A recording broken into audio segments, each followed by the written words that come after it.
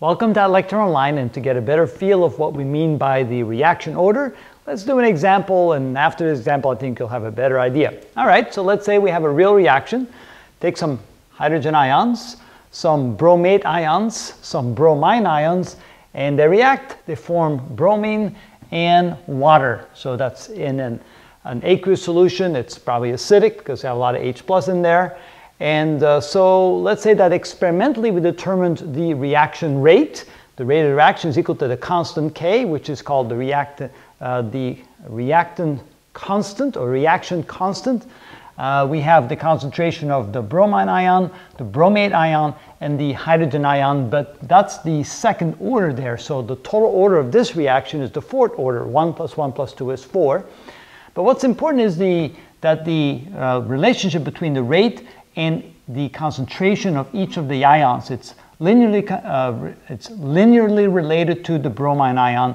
It's linearly, wow, that's a tough thing to say, isn't it? Linearly related to the bromate ion, and it's related to the hydrogen ion concentration squared. So if you double the hydrogen concentration, you quadruple the reaction. All right, so what happens when we do these three things? First of all, what happens when we triple the concentration of the bromate ion? Well, since the reaction is linearly related to the concentration of the bromate ion, if you then triple the concentration, you therefore triple the reaction, of course, assuming that everything else is left the same. So for part A, that simply means we therefore triple the reaction. And another way to look at that is to say, well, if the order is 1 for the bromate ion, then if I double the concentration, I double the reaction. If I triple the concentration, I triple the reaction, and so forth. It's that linear relationship. And therefore, if we triple it, then we triple the reaction. All right, what about part B? Here we're going to change the pH of the solution from 3 to 4. So it's still acidic, but it's less acidic. Now going from 3 to 4, that means that we reduce the concentration of the hydrogen ion by a factor of 10. So that means that the concentration of the hydrogen ion, the new concentration is equal to 1/10 the original concentration. That's what happens when we increase the pH by one number from 3 to 4. That simply means we now have only 10% or 1/10 the hydrogen ions in the solution that we had before when the pH was 3.